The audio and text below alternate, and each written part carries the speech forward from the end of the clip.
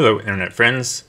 In this video I'll be talking about the FS2020 Duplex fuel selector from Andair.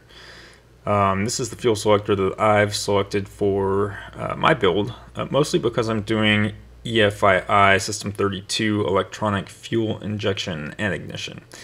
And where it differs from the standard fuel selector you get from vans is that this fuel system requires a fuel return. So you need two lines, obviously a send to the engine and a return from the engine. And you want a selector that will allow you to, draw fuel from a tank and put fuel back into that same tank, because if it doesn't go back in that same tank, then it will go in the wrong tank and eventually it will overfill and start dumping fuel overboard, and that's expensive. And yeah. Oh, also you could run out of fuel, so we don't want to do any of that. So this is the video I wish someone had made for me, so I knew exactly what to order. So you're welcome, internet. I'm taking the hit for this.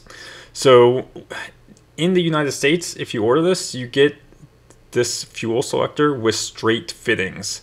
That doesn't work for vans, because if you read the plans, at least for the RV-14, I haven't looked at any of the other plans because I'm not building them, but you want the fuel lines to point 90 degrees backwards.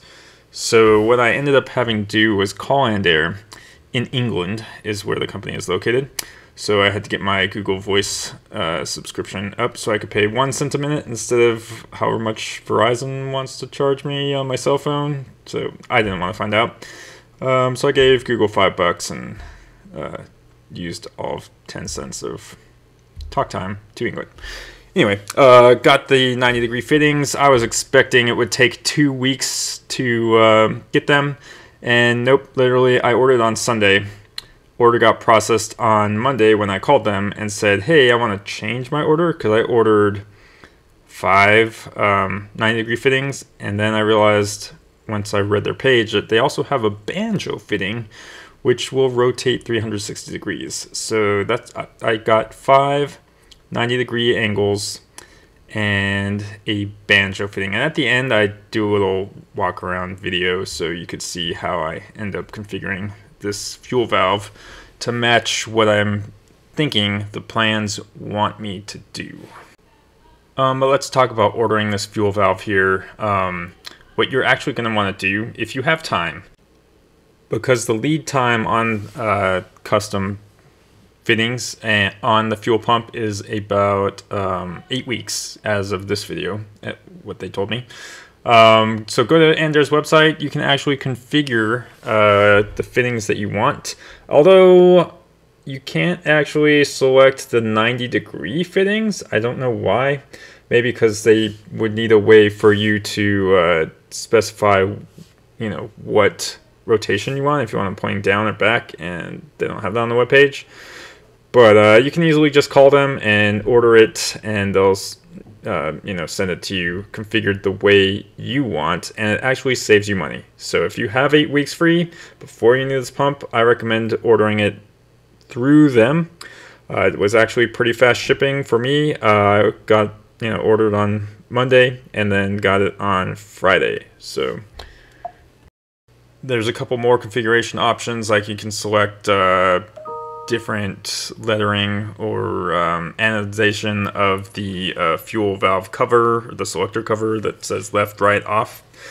So that could be neat if you don't want just what's standard that Aircraft Spruce already bought. And again, you save like $200 over getting it from Spruce in the configuration that you don't want.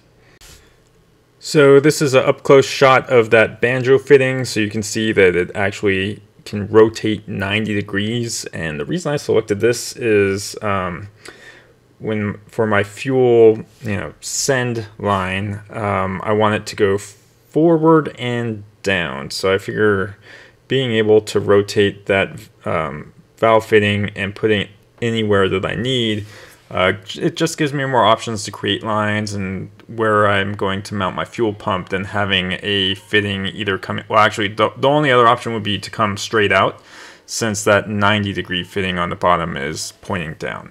And this is looking at the front of the fuel selector, even though it says left, right, off. Left is actually going to be all the way left, and then forward is going to be selecting the right tank, even though that seems counterintuitive. Sorry, that's the way this thing works.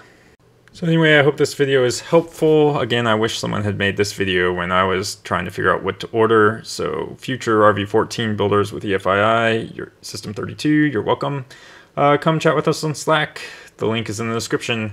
See you guys in the next video.